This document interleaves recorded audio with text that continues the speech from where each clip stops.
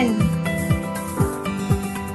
Vegetables with Chinese sausage, mixed vegetables, beef red, onion, red onion, dash.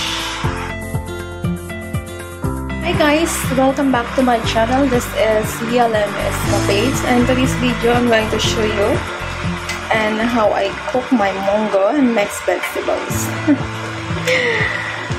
Since mayroon akong first dose ng vaccine, so I don't want to I'm on the process of cleansing, kaya ina-avoid ko kumain ng karne.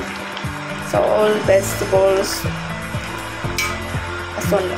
as long as I can, kasi mahirap na, hindi pa naman ako sa mga synthetic medicine. Lumaki akong herbal guys, kaya yung skin allergy ko sa after ng ang dami, kaya siguro I need cleansing para umalis yung sa katawan ko. And I'll show you also itong tangkay ng ng malunggay. Sabi ng friend ko from Kuwait, sabi niya wag ko daw itapon yung ng malunggay kasi mo siya sa mainit na tubig, then i-drain mo siya, then after that ayan, parang hugasan mo siya sa mainit na tubig, then isok mo siya sa mainit din na tubig, at yan ang magsilbing water mo. Kaya ito din ang aking gagawin, kasi kahapon malunggay din ang ginawa ko. Yan, kaya tangkay, hindi siya na sayang pa naman kasi mahal, so gagawin ko rin siya parang gawing tea. Yun, aside from my mayroon ako ditong tea, so yun, mahirap kasi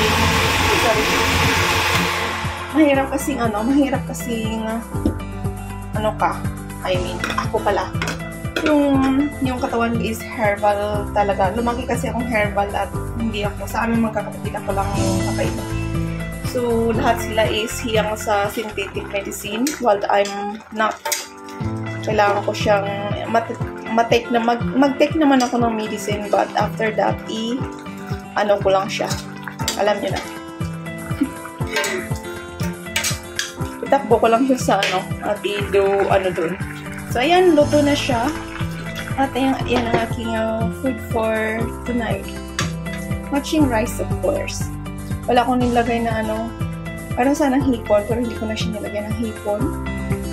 Tamad na ako mag-defrost ng aking hipon. So today is totally all vegetables mixed with mushroom and itong Chinese vegetables na tira ko kagabi.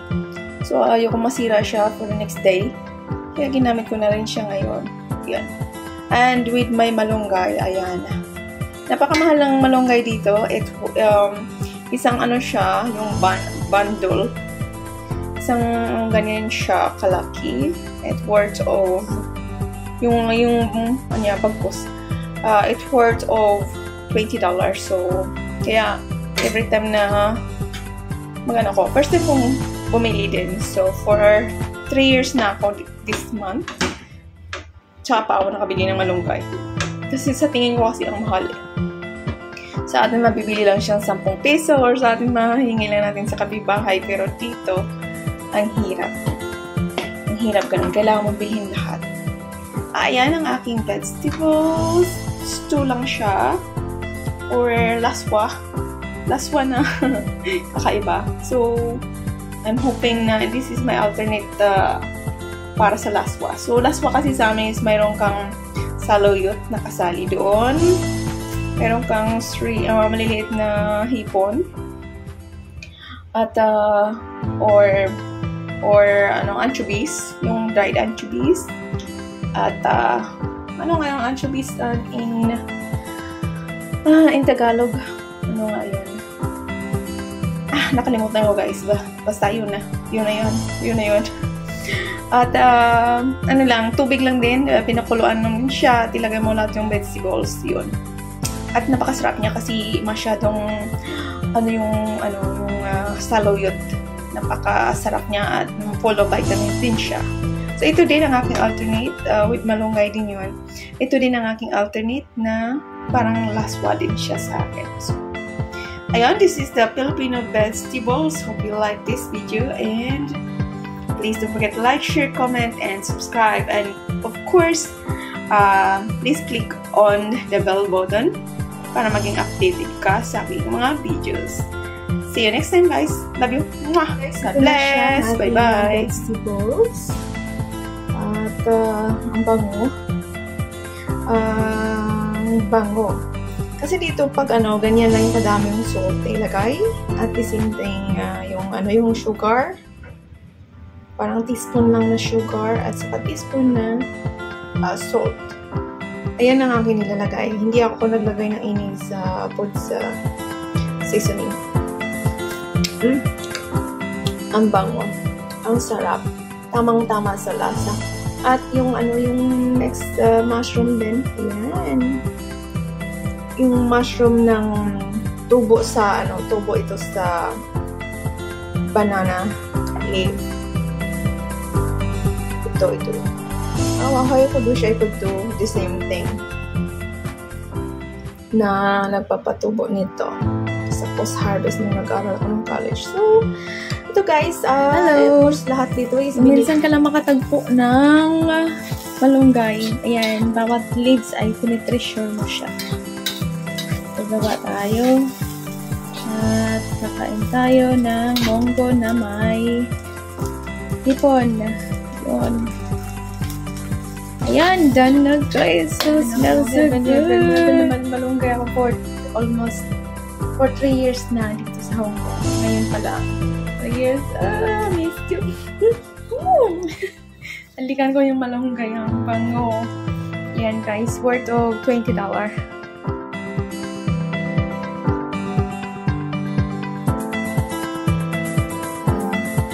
Good morning. Nagawa tayo na ating tea with salt. Ating salt. Ayan. Kulang na lang asukal. Uta na siya. Ayan. Tubig lang siya. Ang tangkay ng malunggay, ginawa ko siyang tea. Lagyan natin ng mainit na tubig para more siya. Sama ng ating first takipan natin. Ayan ang ating water today. So, ayan na siya. And, ayan, that's me. Na mag-ano siya. Ayan ang ating water. Every time naman ito. Ayan, ito pa lang aking teapot from IKEA.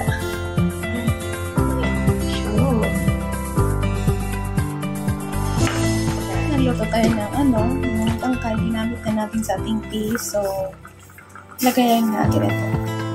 Lagay ko lang lahat. Pinakuluan ko lang yung monggo until siya, naluto. At nilagay ko aking 6 na pirasong shrimp. Fresh. At, ayan, ilagay natin ang aking malunggay. Ayan lang siya ka-simple guys. While you're working, you can cook as well. But be in mind na huwag kalimutan kasi mahirap na masunog ang ating luto. Kaya napakaganda pa naman ang ating cookware. Na siya. Yan, dana ito. Once na kulong-kulong na. Siya. At ilagay ko lang siya ng half teaspoon of salt and sugar. Yan lang siya at tira-tira na yung paste. Pwede mo na siyang kainin with rice. Pwede mo na kainin without rice. So, yan. Ano lang kasimple ang ating pagluluto. Not much complicated, just simple. Patay ng foil. At let's let it stay right guys, there. Upon reviewing my video, ang sinasabi ko is 1 half teaspoon. So, 1 teaspoon siya. 1 teaspoon, okay. 1 teaspoon of salt and sugar. 1:1. Ayan na siya, kaganda. Nasaan yung isa akong shrimp? Nagtago siya. Yan. Ayan ang ating last one. In 2 minutes, is medyo na-green din yung water. At may salt akong konting nilagay.